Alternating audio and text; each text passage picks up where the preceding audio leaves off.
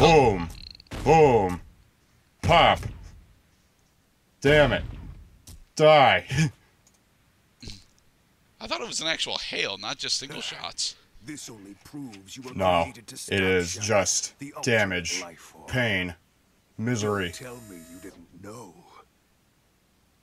You may have been programmed by humanity, but what you did to Shadow in the future, that was your...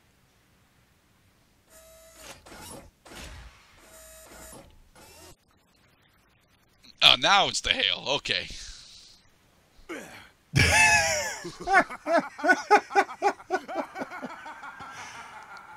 Yes, the pain feels marvelous. Teleport away. Bye-bye. What just happened? Omega is worrying.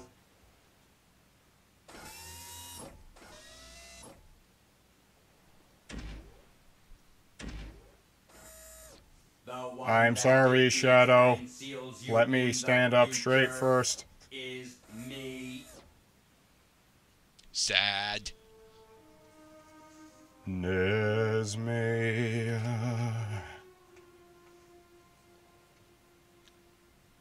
You see, they could have used that fade out to give explanation on that, but they decided not to. It's so unfair. There's only so many fade outs we can use. It might as well be used for one of the more dramatic sequences. Despite Well, there was that one time he tried to blow up the world, but, you know, we don't hold that against him. Kill the president! Kill the president!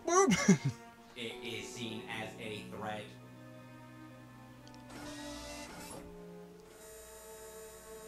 And then the world becomes its enemy. Shadow. Unfortunately, Omega, your voice actor is not told to deliver that with the emotion that he's supposed to have, because you are a robot. Omega has no feelings. Everyone in the world will be against you. Would you like to go see a movie? Know that I'll always remain. I by hear your that side. Last Jedi is okay. Remember that. Where are you going? I thought we were friends. Don't you remember doing Sonic Heroes stuff with me? Damn you, Shadow the Hedgehog. No, come back here. Come back. I made you cupcakes for your birthday. I love you.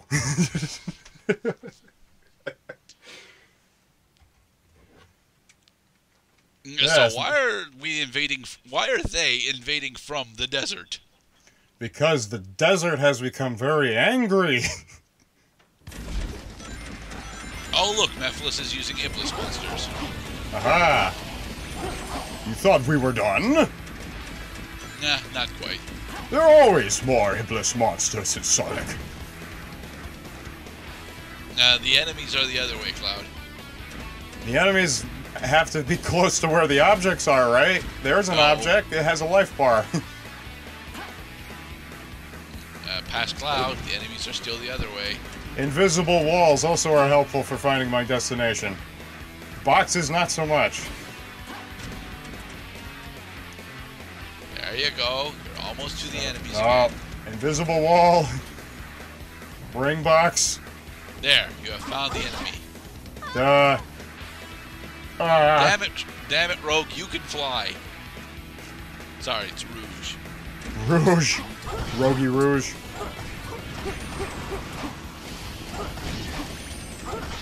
And Wipe them out. attack and homing chain. They call me Mr. Clean, Magic Eraser. Oh shit. What? I almost died. There's a Mephiles lizard. Ah, Mephil Lizards. I should have known your treachery. I should have seen your purple fingers in this. You purple snake monster. Another Mephiles lizard. I will enjoy your life forces in this world. Fuck. Zappity zap zap.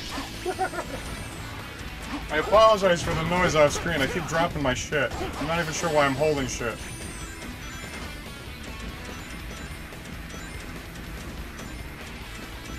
Are we done yet? Not quite. Okay, how many enemies are left? How many areas have I cleaned out? 2? Oh, there's another one. Go do it. There's probably going to be a doublet of Mephiles golems yet. Let's see if I can... I'm gonna see if I can figure a hierarchy from least favorite to most favorite enemies to fight. My least favorite enemy to fight is the purple golem. My most favorite enemy to fight might be either the red flyers or the red salamanders. Well, those literally die in a single homing attack.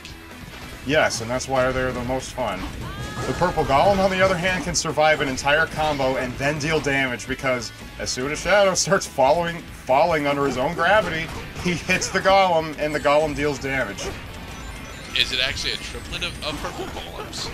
No, actually, here's them right now. See? I do the combo, I fail to kill him, and then he hits me. Same with this guy.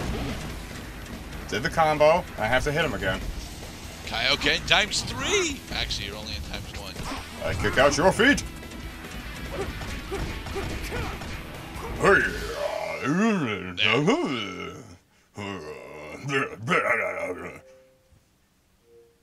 Oh, Xbox guide. Destroy the enemies invading from the desert. I needed to check how much time I had. Thank you. I'm Lord Regis. I govern this city. I'm just now being introduced to you because I don't actually serve a point. You recognize me as the man with the top hat and the monocle. Those are my only distinguishing characteristics. Indeed. Indeed. Maybe I wasn't strong enough. Well, more like you weren't fast enough, Shadow. Want some weight training, Shadow?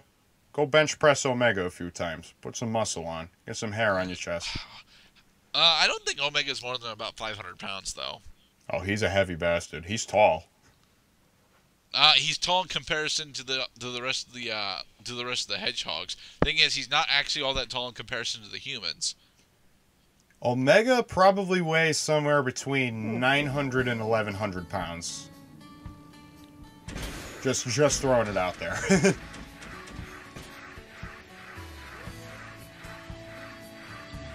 Alright, so now we have to go over to the desert place that I forget its name. Dusty Desert. Dusty Desert, thank you. It's a charming little place, with a funny alliterative name, which honestly feels more appropriate for the beginning of the game, not the very bitter end of the game. Damn it, Rouge, stop dying. You can fly. Rouge, where'd you go? Hey. Do you say the exact same thing? Yes, you do. Okay, I just needed to be sure. You cannot hide your secrets from me. Oh, cutscene, of course.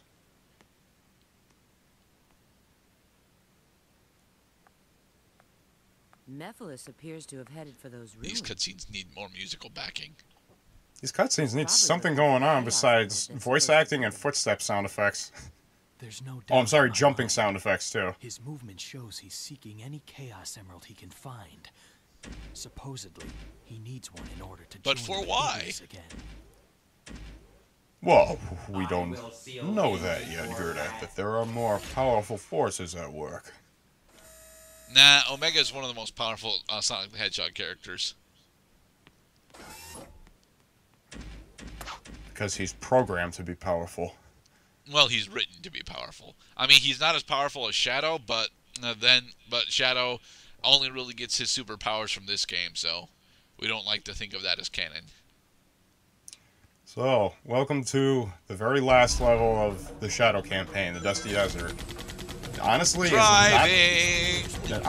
is not terrible to go through, except if you fail to complete it, like I did. I didn't get a game over here. In fact, I think I kept this in just through those. I think I kept this in just to. I know I have to go through those. I was explaining. Cloud. Pascal is confused, and he loves shooting things. But there are no things to shoot. There are no things to shoot. Methinks there should be something here. Well, there would be something here if you had gone the path that you were supposed to. I wasn't paying attention to the very first thing that came up. You know, it's one thing to repeat a hint after you've been lost for 2 minutes, but it's another thing to just get my attention right away. You know what the first Shadow, thing I I know noticed? you like Zelda Breath of the Wild, but, you know, you do have to do the story. You can't just ignore it until the end of the game. Shadow loves his hover car very much. That's why he could not pay any attention to anything else.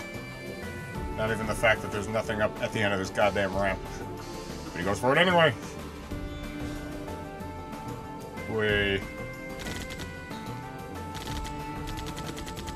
This is a pretty awesome track so far, though.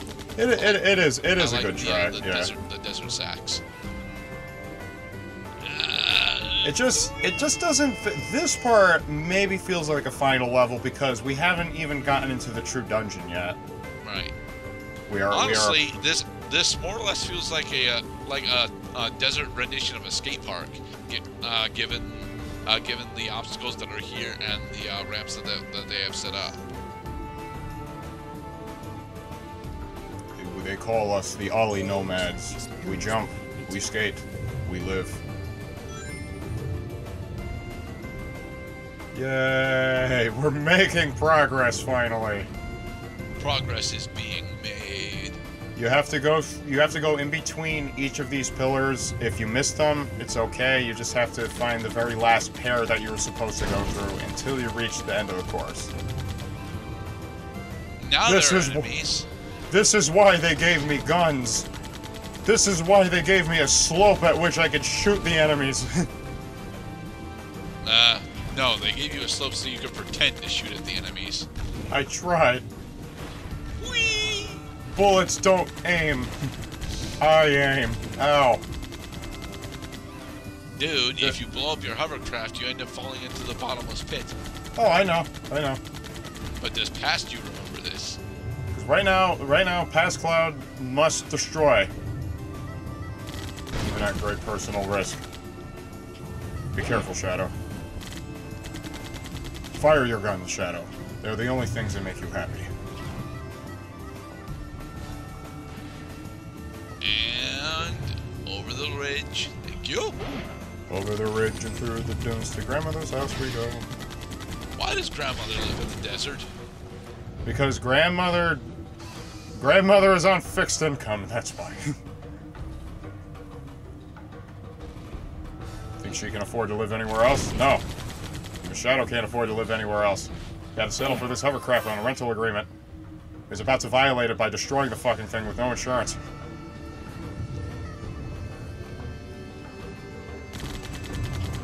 Yes, very good, Shadow. Alright. Ramp. Flyers. So, dead. do you fail this segment this time, Mr. Cloud? No, I got it. This is the easy part. This is literally just do the course and enter the inescapable blackness. Oh, the part's over.